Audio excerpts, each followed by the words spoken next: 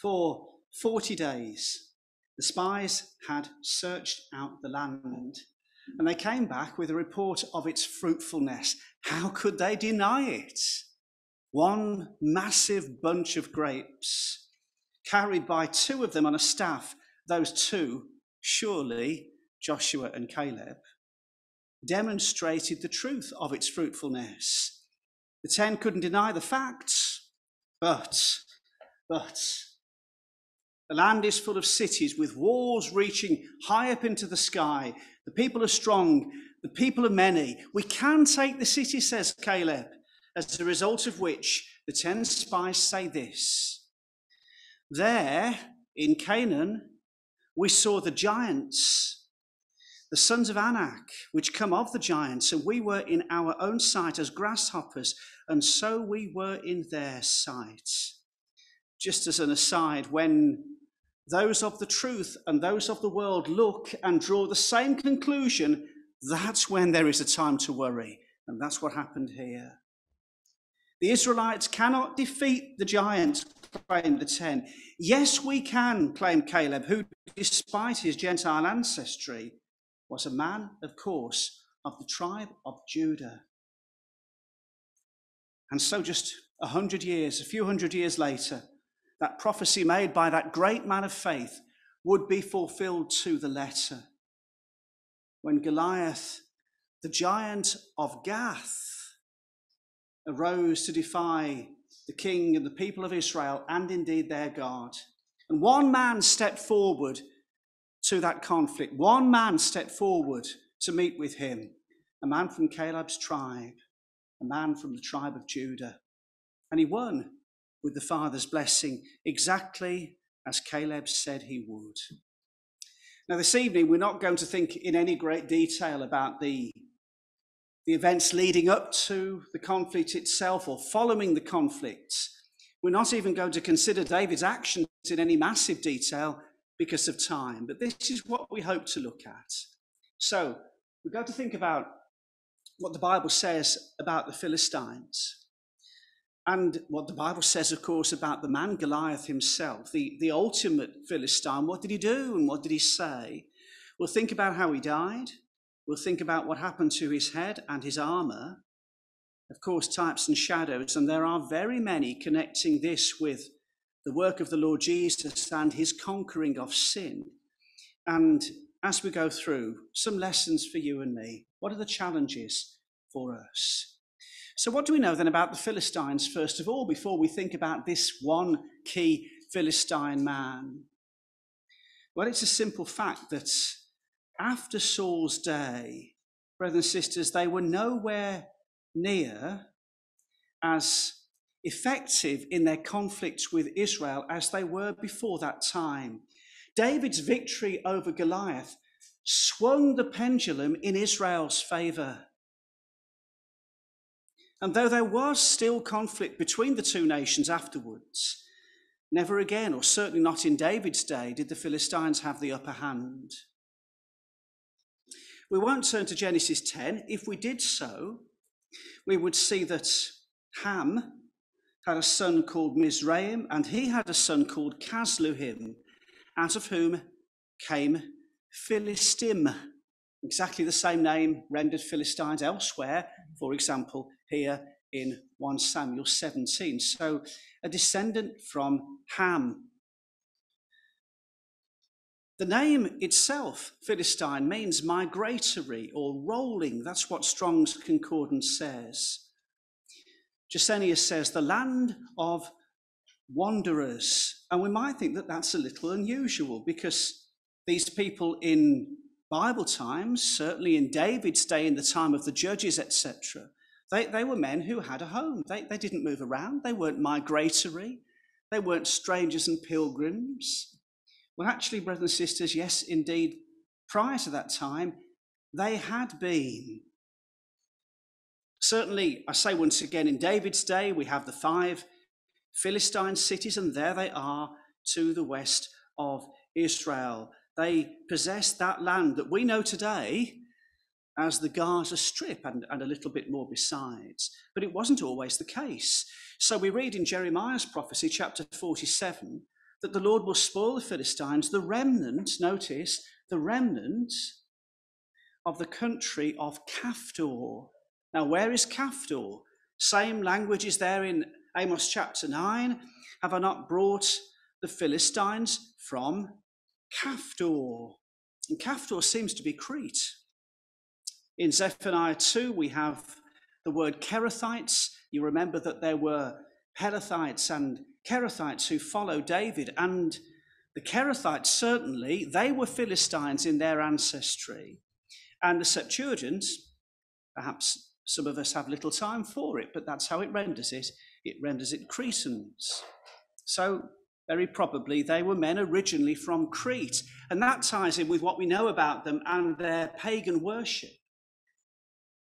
Oh, catch up if you would. No? Right. Oh, there we are. The wonders of modern science. Notice the head attire of Dagon, the Philistine god. It's a fish. He was a fish god, wasn't he? And of course, if you live on a small island, well, it's just as well if you like the taste of fish, because that's going to be the staple diet. So it seems most likely that the Philistines had migrated from that island down towards the land of Canaan and the border of Canaan, the coastal area specifically, and that's where they dwelt. Of course, with a common border with Israel, and we think about that border in a few moments, it's unsurprising that there was conflict between the two. Of course, as we move on through the Old Testament, we see that the Philistines were a continual thorn in the side early on for the nation of Israel. So, in the days of the Judges, yes, there were occasional victories. So Shamgar in chapter 3 killed 600 of them with an ox goad. Then we have Samson. His whole life seems to be a continual conflict with these people. And of course, it would be surrounded by Philistines that he would die. And then we have Saul. Again and again, we find Saul doing battle with the Philistines. And very sadly, he and 3 of his sons, one of them being Jonathan, would die in a battle with these people. The reign of David was different. Yes, there was warfare between the two nations. 2 notable victories are described for us in 2 Samuel 5. But generally speaking, the Israelites didn't suffer under the hand of the Philistines in David's day anywhere near as much as they did prior to that time. You see, the work that was begun in the slaying of Goliath, that of Israel's domination of the Philistine people, continued right throughout David's reign as king. One final thought before we move on. There's the land promised to Abraham, a massive area. Of course, Israel today, the nation, possesses nowhere near as much as that. And even in Bible times, under David and Solomon, when they were their most successful, they still possessed nowhere near that much land. From these 2 rivers, the Nile to the river Euphrates, this great segment of land. Nonetheless, that is the area that was promised to Abraham, and effectively Israel, as you enter the land, if only you will be faithful, this is the land that you can take.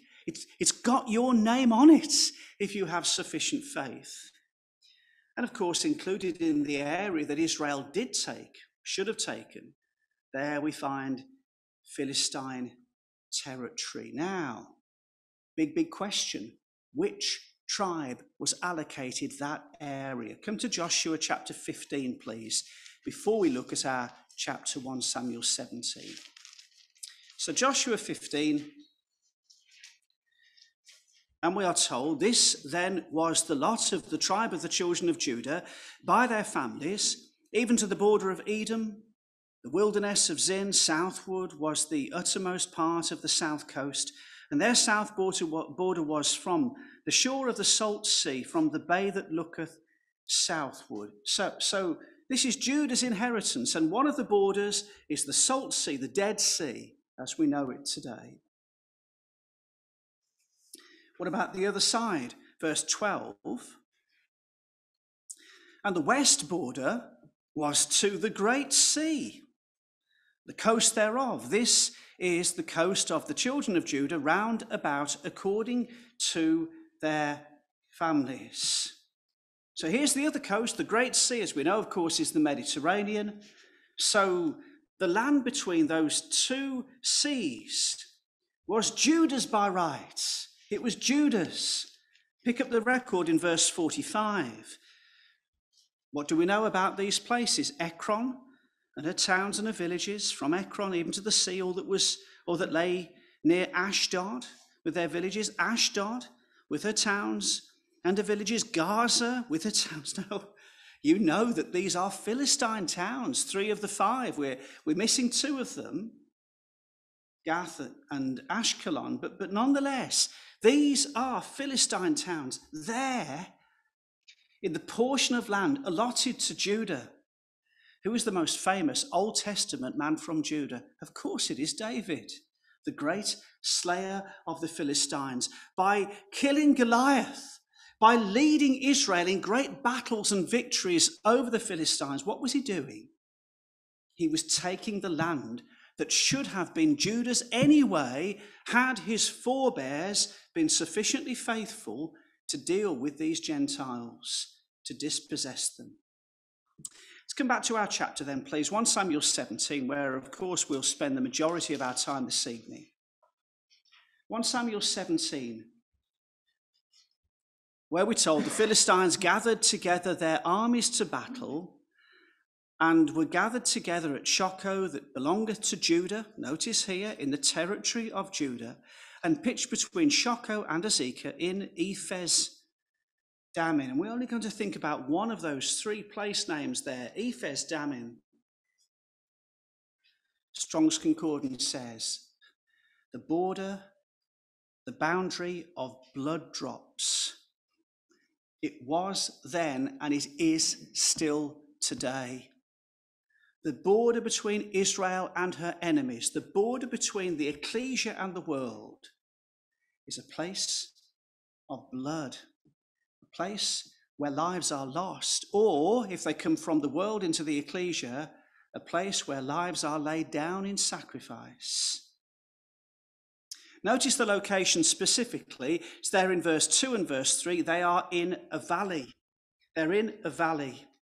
The valley of Elah. We might call this the valley of the shadow of death. You see, if David goes down into that valley and he reaches Goliath, he stands close to him, then depending on where the sun is, he's going to be in that man's shadow, in the shadow of death.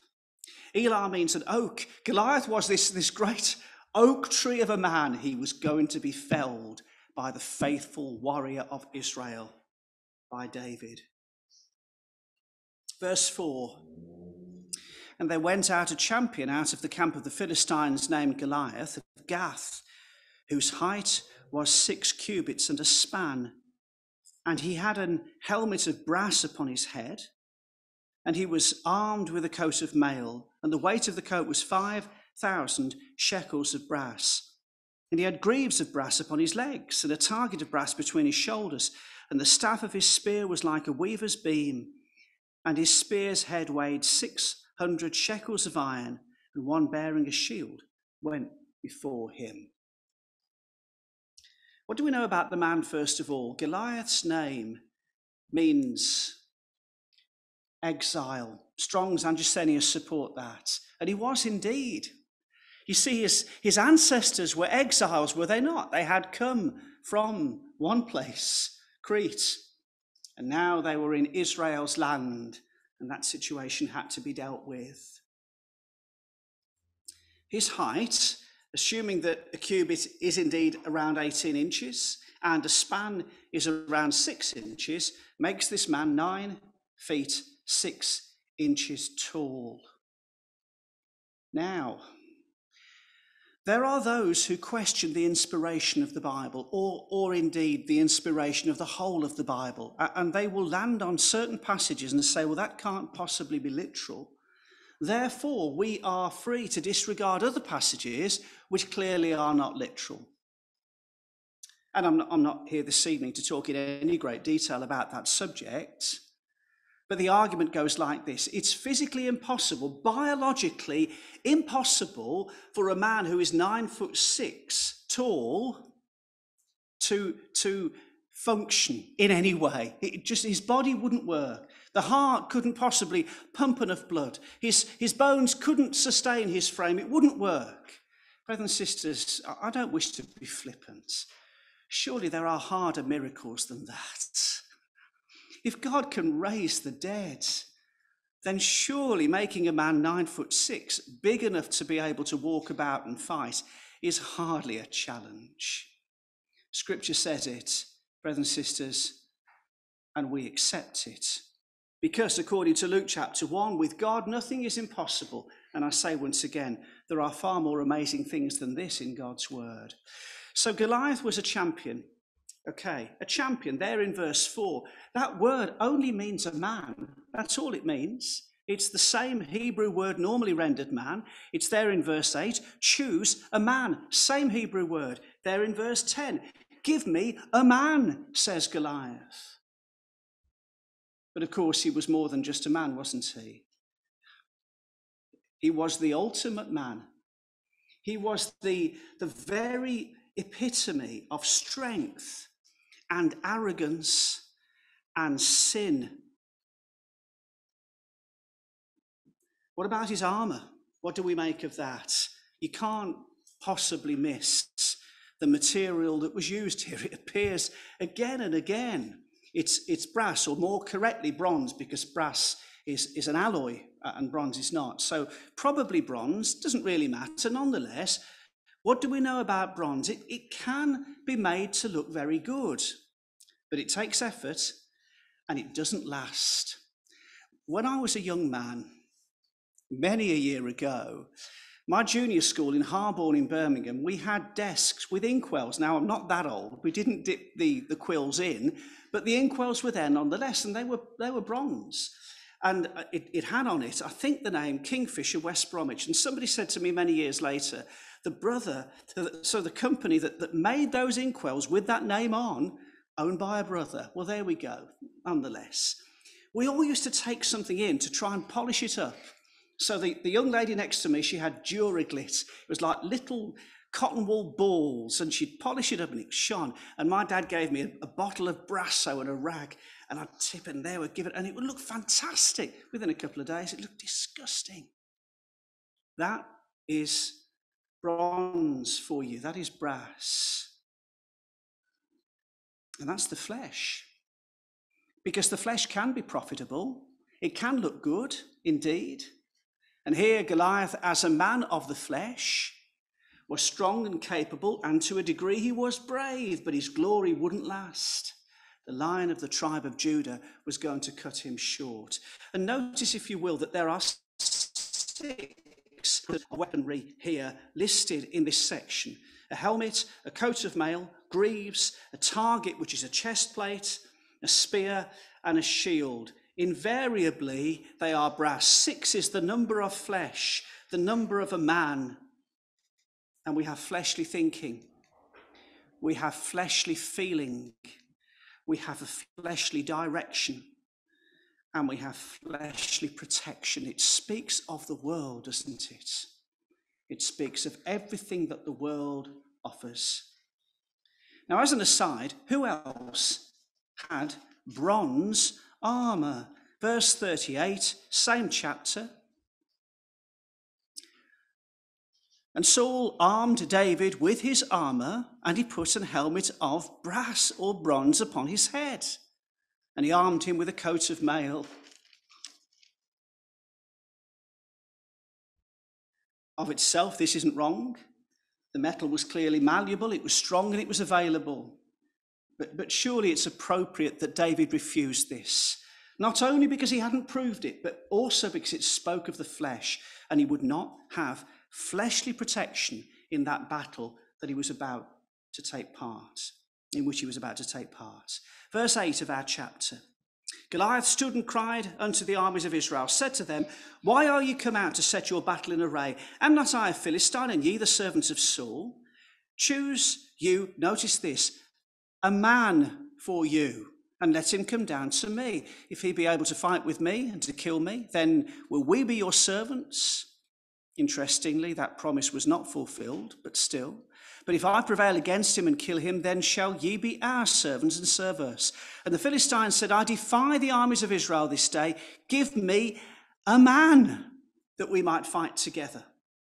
Little wonder that verse 11 tells us that Saul and the rest of Israel were terrified. Who would not be? But what do we make of Goliath's challenge here, brothers and sisters? What did he really want? He wanted one man to fight him. I don't want open warfare between two armies. I want a duel between me and one man from Israel. Now, why was that? It's obvious when you think about it. Imagine two massive armies, and let's say these two armies are equally matched and they both have 20,000 men. Now, who's going to win? Who's to say? It could go either way. Even if the most fearsome and capable warrior stands on one side, who's to say that his team will win? No guarantee, is there? But of course, his strength will be diluted the more men there are. If it was 100 versus 100, well, he's probably going to be an advantage. 10 versus 10, he's certainly going to be an advantage. And 1 versus 1, he can't possibly lose. That's the whole point. That's the reason Goliath challenged Israel to provide one man, because he knew, naturally speaking, that spelt victory for the Philistines. More than that, he didn't just want a man. Who did he really want? Well, he mentions that, doesn't he? Aren't you the servants of Saul? He wanted to fight Saul. Why? Because, well, if you can beat the leader, then everybody else will toe the line. I used to work with a gentleman just off the A5, in fact, Atherstone, and his son was a squaddie. And I was chatting with the lad. He came in the once, and we just talked about how things were going. And I think he was being trained in Aldershot, which is a big, big military town. And I said, do you ever get grief when you go out in town and they know who you are? Oh, yeah, absolutely, he said. I said, what do you do? He said, ignore it until it's getting out of hand and then take down the leader. And everybody else goes quiet. That's what we do. That's what Goliath wanted to do here. If I can conquer your leader, nobody else will object. Brothers and sisters, naturally speaking, when you think about it, Saul was the man for the job, wasn't he? Let's assume that in 1 Samuel 17, the average man in Israel was about 5'6". Might have been shorter, we don't know, but of course with diet and medication, generally speaking, people are living longer, and generally speaking, we're taller. But let's assume 5'6" as your average man in Israel, which means a tall man in Israel is 6 feet or so. Saul was head and shoulders above everybody. That makes Saul over 7 feet tall. And very simply, very, very much nearer the height of Goliath than anybody else. He was the man for the job. Brothers and sisters, this is the reason he had the job. Come back to chapter 8, please. 1 Samuel chapter 8, and it's verse 5.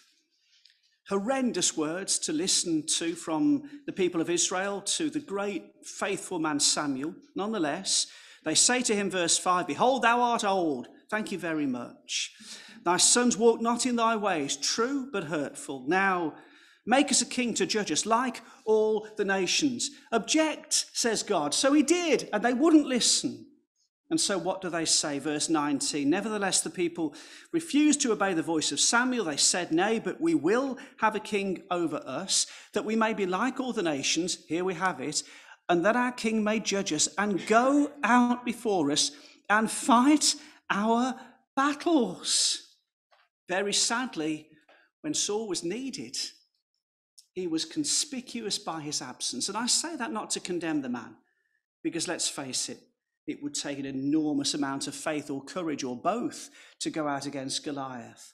But that's the reason that he was chosen. That's the reason he was appointed. And like a vine that doesn't produce grapes, or like unsalty salt, Saul, very sadly, brothers and sisters, here was obsolete as a king and as a leader. Well, as we move on through the record, we know what happened. David brought provisions for his brothers. He noted Goliath's challenge. He asked why somebody didn't do something, at which point one man was moved with anger. Verse 28 of 1 Samuel 17. And Eliab, David's eldest brother, heard when David spake unto the men. And Eliab's anger was kindled against David. And he said, Why camest thou down hither? And with whom hast thou left thy few sheep in the wilderness? I know thy pride and the naughtiness of thine heart, for thou art come down that thou mightest see the battle. This is the man, brothers and sisters, that when Samuel saw him for the first time, he said in his heart, wow, this is the one then. Here's the next king of Israel. Don't look on the outward appearance, says God. I look on the heart. And David's heart was like God's, and Eliab's certainly at this point was not. What was Eliab's complaint? You're a little boy. You're nosy. I don't think he was a little boy. He couldn't possibly be, and otherwise Saul wouldn't have tried to give him his armour, but still. You're nosy, you're arrogant. Oh, and by the way, who have you left your few sheep with in the wilderness? What an insult that was. Number one, you've only got a few sheep. You're nothing. What if you got 3 of them and one of those is dying? Do you know what I mean? And by the way, you're not even a good shepherd. You don't take them to pasture. You've left them in a place of death. Well, of course, David was nothing like that at all. But that was Eliab's accusation against him. You're not even a good shepherd. He was wrong. David was a good shepherd, as indeed was the Lord Jesus Christ. You just want to see the battle. You're not interested in getting your hands dirty. Do you notice here how in this section, 3 great tall men all despise David? Eliab as head of the family, Saul as king of the land, and the enemy Goliath. They all say to David, what do you think you're doing? You can't do this. You're not fit to do this job. They were all of them wrong. And in due course, we might say, David replaced them all. He replaced them all. Eliab was the firstborn, but the blessing of the firstborn didn't go to him. It went to David. Saul was the king of the land, but destined to be replaced by another. And that other, of course, as we know, was David. What about Goliath? Did he really replace Goliath? Brothers and sisters, he did. In one sense, he did. Come to 2 Samuel 15, please.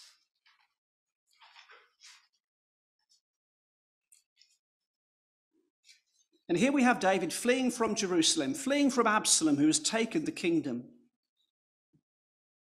And various different men follow him, one of them being a man called Ittai the Gittite, there in verse 19. Verse 18, and all his servants passed on beside him, and all the Kerethites, and all the Pelethites, and all the Gittites, 600 men, which came after him from Gath, passed on before the king. It's one of the most moving accounts in David's life. And he actually says to Ittai, look, you've only just arrived. Just go. You're so faithful and kind. Go home. I can't ask you to follow me where you might lose your life. And Ittai says, it doesn't matter. I'd rather lose my life by your side than return to the land of the Philistines. And that's what he did. David was a leader of men and women from Gath who naturally would have followed Goliath. You see, he'd replaced all these 3 great, tall men. Now, we're not going to consider in any detail Saul's conversation with David or David's refusal of the armour of the king and his choosing of the 5 smooth stones, all sorts of lessons that we could draw out, but time just doesn't allow us. Pick up the record, please, in verse 41 of our chapter. So David is about to do battle. Verse 41, the Philistine came on and drew near unto David, and the man that bare the shield went before him. Before we go any further, does something strike you as rather strange there? I might even say wrong. Goliath had called for one man, hadn't he? One man.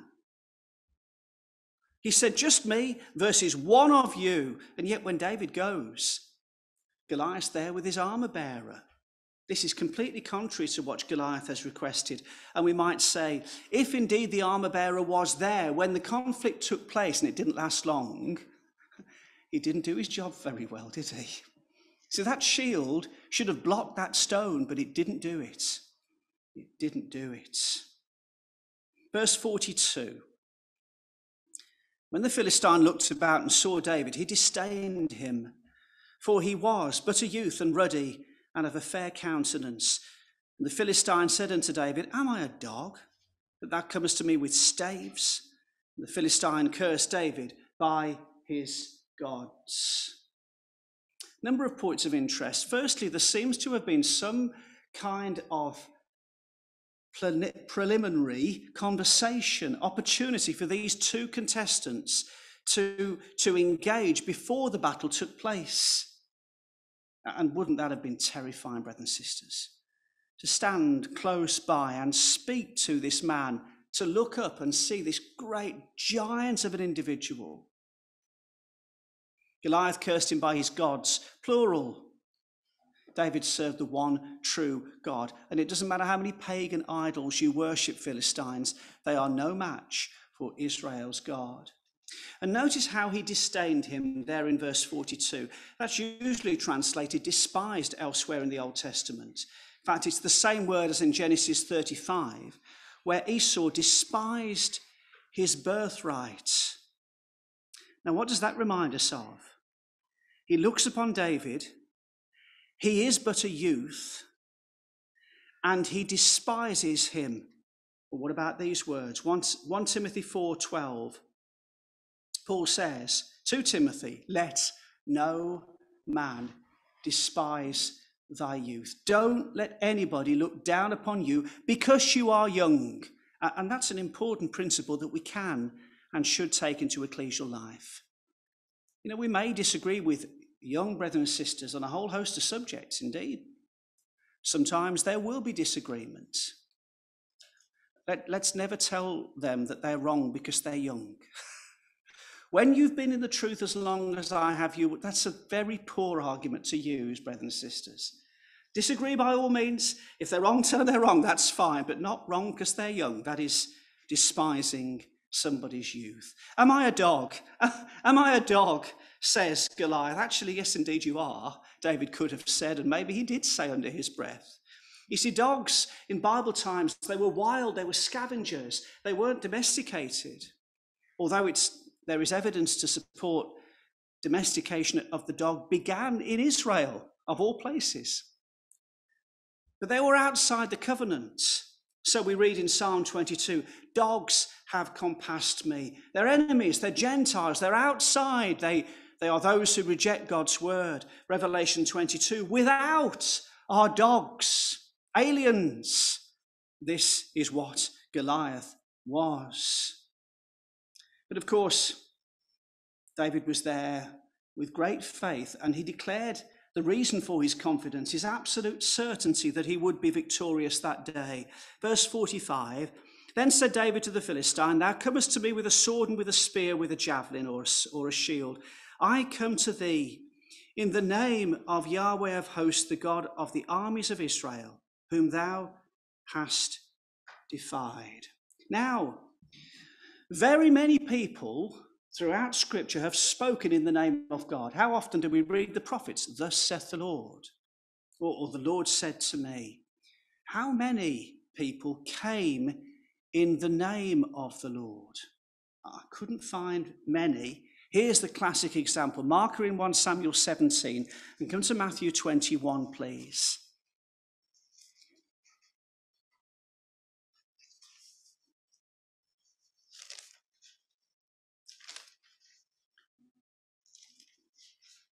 And here, of course, we have the Lord Jesus coming to Jerusalem at the start of the final week of his life. Verse 9, and the multitudes that went before and that followed cried, saying, Hosanna to the Son of David. Blessed is he that cometh in the name of the Lord. Hosanna in the highest.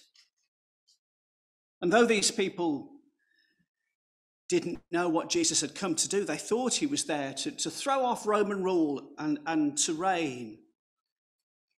They were wrong. Jesus had come to do battle with his own personal Goliath, with his own giant, that is King Sin. And there at the place of a skull, the victory was complete. And we'll think about that a little bit more later, God willing. Let's move on to the conflict itself. And I say once again, it didn't last very long. David ran to meet the enemy, very different from the 10 spies who were fearful of the giants and effectively ran away. Verse 49 of our chapter, David put his hand in his bag and took thence a stone and slang it and smote the Philistine in his forehead. But the stone sunk into his forehead and he fell upon his face to the earth.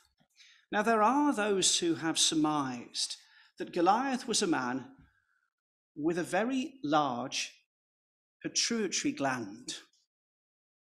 It's said that those who are extremely tall have enlarged pituitary glands, and it is said by those who know that a blow just there, because of this particular enlarged gland, can kill a man with a very large pituitary gland. I'm not a doctor, I absolutely cannot say, but that's what has been suggested. Putting that to one side, the reason for David's success, fourfold. Number one, his skill with a sling and a stone. There's no disputing it.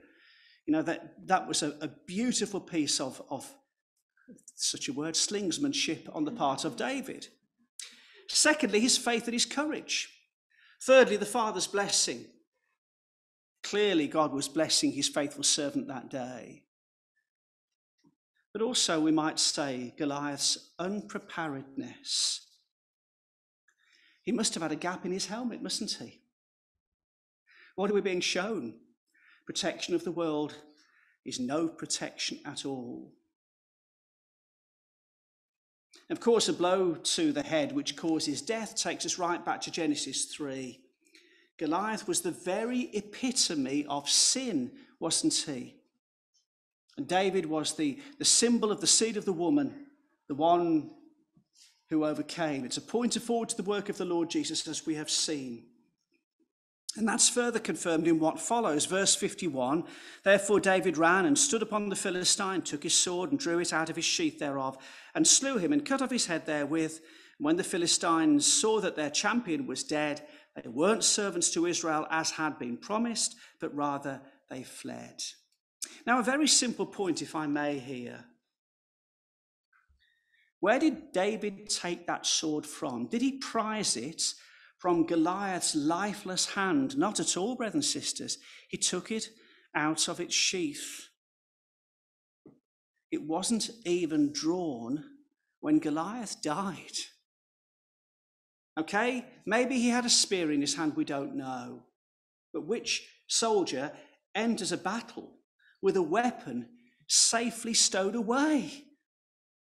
One who can't see the dangers that are before him, or is too arrogant to believe that he could ever lose. Again, does anything strike you as strange here? Goliath was dead, verses 49 and 50 prove that, but David still chops off his head. Why is that? He uses the sword to sever Goliath's head. Well, maybe to show that all the weapons of this world are completely and utterly impotent compared with our God and the power that he possesses, and indeed to confirm the victory. But why decapitate a corpse? Well, to show that the one in question was totally and utterly powerless. We're not going to turn to Jude, but in the letter of Jude, there are 6 what we might term metaphors of evil. Now, clouds without water. One of them is false brethren would be twice dead. That's what Goliath was. Jude verse 12, twice dead, killed by the stone, head cut off by the sword. And what happened to the severed head of Goliath? Well, as we know, it was carried by David. And he stood there in the presence of Saul, holding the head, verse 57. Yet verse 54 steps back in time. So verse 54, David took the head of the Philistine, brought it to Jerusalem, put his armor in his tent. The head was taken to Jerusalem. Why? Because at that time, Jerusalem, or Jebus as it was called, was still occupied by Gentiles. Israel had never taken that city. They wouldn't do so until David ruled over the whole of the nation. Indeed, it is his first act as king over the whole of Israel and Judah is to go and to take Jerusalem. And I have a personal view which I cannot prove. It's just a thought. To me, it seems logical that David, in his days as a shepherd, went far and wide searching for pasture. And as he did so, he took them to the fields round about Jebus. And he swore that day that if ever I can do anything to rid that city of Gentiles, I will do it. And so when opportunity presented itself, he was faithful to that vow.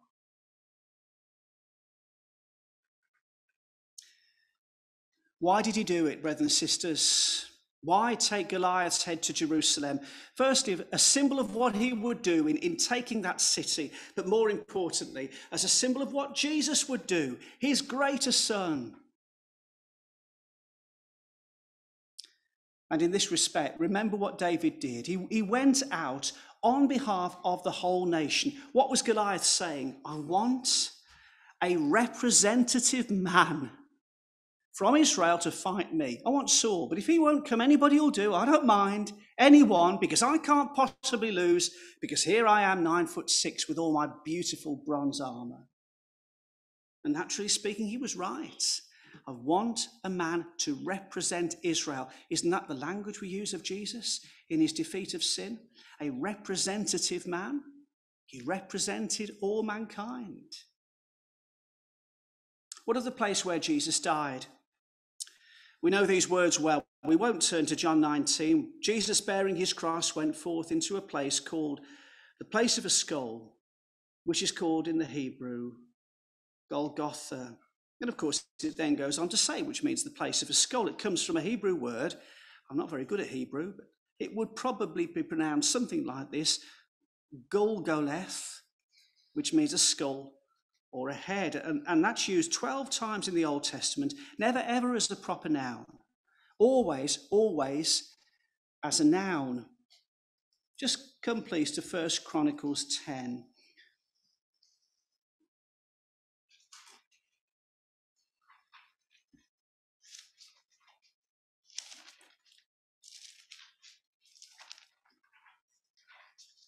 First Chronicles 10. And here we have the tragic end of Saul. Verse 8, and it came to pass on the morrow, when the Philistines were come to strip the slain, they found Saul and his sons fallen in Mount Gilboa. And when they had stripped him, they took his head, that's our word, and his armor, sent it into the land of the Philistines round about to carry tidings unto their people, to their idols, to their people.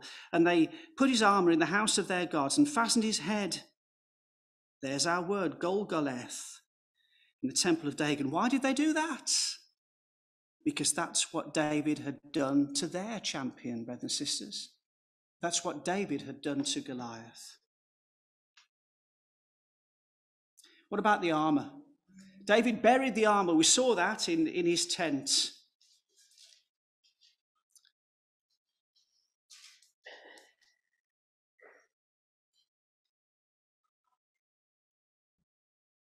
I should at that point have talked about a stone coming in and smiting another image, another great giant. That's what Jesus will do. But Jesus himself spoke about armor. So he said this: when a strong man armed keepeth his palace, his goods are in peace. But when a stronger than he shall come upon him and overcome him, he taketh from him all his armor wherein he trusted, and divideth his spoils. Do you think the Lord Jesus was referring back to David and Goliath? It's exactly what David did. Exactly what David did. He took his armor that he had trusted in. Final couple of points, if I may. That the final part of Goliath's armory, indeed the only part of Goliath's armory that ever appears again in Scripture, is of course his sword. Presumably, initially, it was placed there in David's tent with the greaves and the spear and the target of brass, etc. But in due course, it was moved, because by the time we come to 1 Samuel 21, it is stored in a priestly city called Nob, kept safely by the priests there. It's never mentioned again directly, except that David comes to Nob and says, have you got a sword? Yes, we've got this one. Wow, that's the one. There's nothing like that. Give it to me, says David. Now, do you think David ever used that sword? I'm going to suggest to you that he did. I want you to come, please, to 1 Samuel 24 for our final reference. And here we have Saul pursuing David, wanting to kill him, chasing him from pillar to post. And this is one of the occasions when David has the opportunity to kill Saul. There in a cave, David and his men, Saul comes in without realizing that David's hiding in the sides of the cave. And Saul lays down and goes to sleep. This is the opportunity, say the men. This is what you've been waiting for. Verse 4. The men of David said unto him, behold, the day of which the Lord said unto thee, behold, I will deliver thine enemy into thine hand. Thou mayest do to him as it shall seem good unto thee. Then David arose and cut off the skirt of Saul's robe privily, and later it smote him that he did that. And we know that that repentance was genuine, because when he had the opportunity to do the same thing again, a couple of chapters later, he wouldn't do it. The point, brothers and sisters, is this. He was severing, I believe, the blue ribbon that they were told to put at the bottom of their garments, to think of our Heavenly Father and his ways. Saul, you've forgotten all about God, says David. But what do you think he used to sever Saul's garment? Could have been any kind of a knife, couldn't it, brothers and sisters? Do you not think it was Goliath's sword? Would it not have been Goliath's sword? You see, had Saul accepted Goliath's challenge, what might have happened? Goliath probably would have won, and Saul's blood would have been shed, almost certainly by that very sword. So David spared Saul from having to face that sword twice. Once when he fought Goliath in Saul's place, and once when he stayed his men who wanted to use that sword to pin Saul to the ground.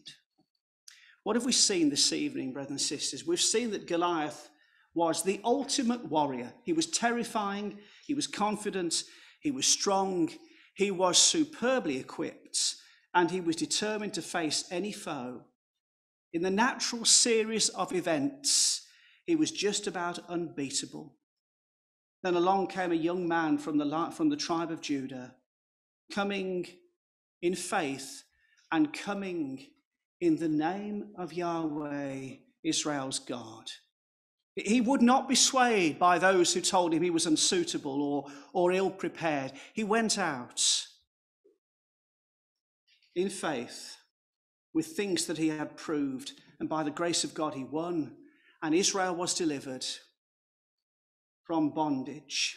And all of these things point forward to our Lord and our Master, the greatest son of David, who slew sin with that blow to the head, not with conventional weaponry of this age, not with a sword, as there was no sword in David's hand, but he did so by laying down his life.